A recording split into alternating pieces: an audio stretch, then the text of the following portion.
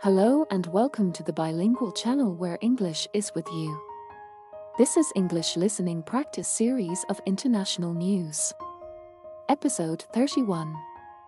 Fascia training may help you live with less pain, experts say.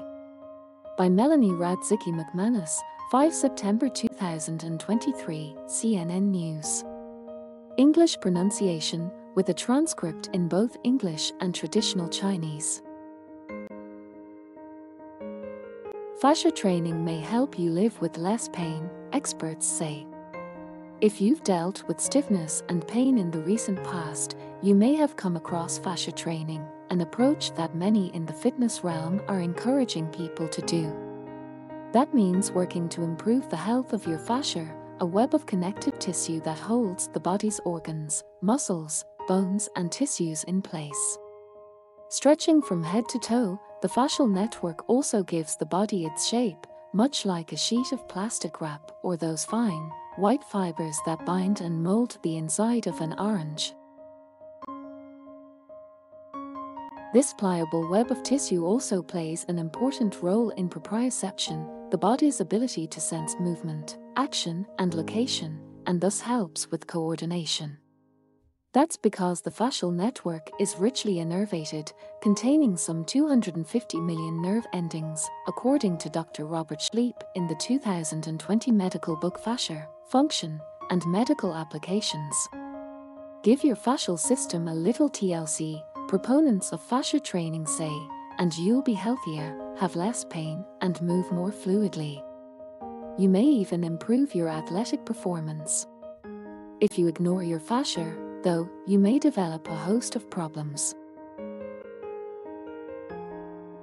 Fascia can shorten, stiffen, and develop adhesions from repetitive movements like running or swinging a racket, said Schleip, a pioneer in fascia research who co-initiated the first International Fascia Congress, held in 2007 at Harvard Medical School in Boston.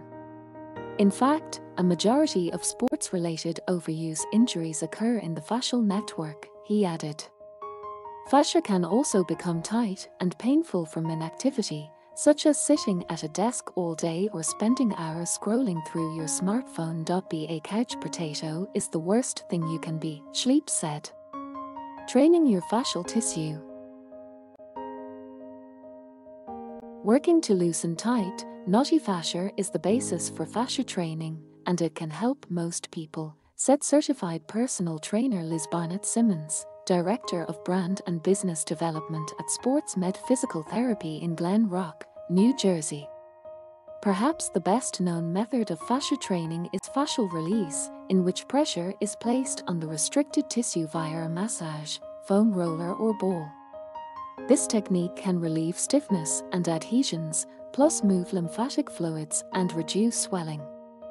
Foam rolling increased a joint's range of motion when performed for more than 4 weeks on certain muscles, according to an October 2022 review and meta-analysis. Another way to assist your fascial health is through plyometric movements such as skipping, hopping, and burpees. These bouncing movements help keep your body young and springy by boosting its elastic recall capacity, Schleip said, which is stored in the fascia. If you see how young Homo sapiens children play, they do a lot of hopping, Schleip said. You see girls jumping rope and playing hopscotch, for example. There needs to be more skipping among adults. As one piece of evidence, Schleip cited a December 2014 study that showed hopping training may improve the performance of physically active elderly men. Such agility training is important, said physical therapist Nick Vosai, owner of Manchester Physical Therapy in Manchester Centre, Vermont. In addition to jumping and hopping, agility training includes lateral shuffling, zigzag running movements, and quickly moving forward and backward. These quick, dynamic movements challenge the balance, stretch, and power systems, Vosai said. Slow, dynamic stretching, in which you're moving rather than holding a position, is also a good way to improve fascial health. Examples include walking lunges, squats, and arm circles. Since fascia runs in chains throughout the body, these stretches should incorporate as much of a given fascial chain as possible, Barnett-Simmons said, noting one easy fascial stretch is raising your right arm over your head.